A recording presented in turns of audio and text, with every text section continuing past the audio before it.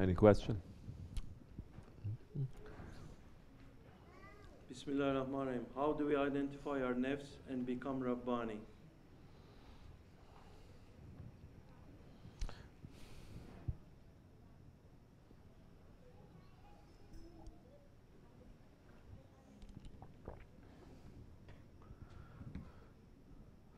Follow the one who has reached the station of Rabbaniyat, then he will first teach you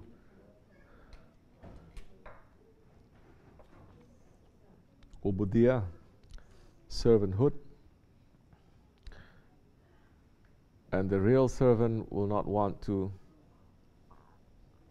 be anything other than a servant.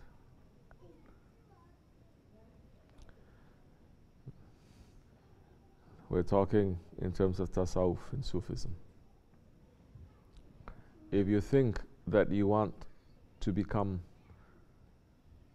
enter into tariqat, to conquer your nafs, to become lordly, that is complete contradiction. Shaykh Maulana had said, Shaykh Effendi had said over and over again, we are trying to become nothing.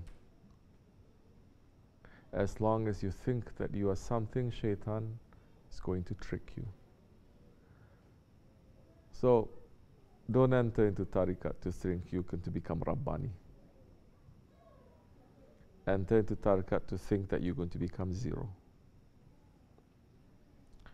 Let the Rabb do as he wills to you. If you're in complete submission, it doesn't matter now whether you're in his divine court or you're in his stable, because you're still in his kingdom. And what is important is if you are in his heart.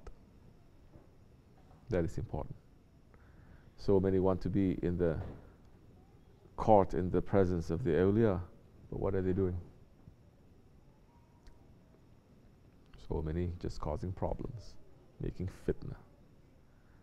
And there's some smart ones, they say, we don't want to be at the court. We want to go to the stables, to the barn, to the toilets, because we're servants.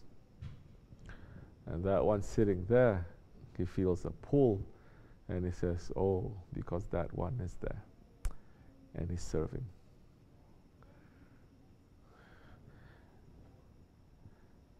Then different blessings will reach to you.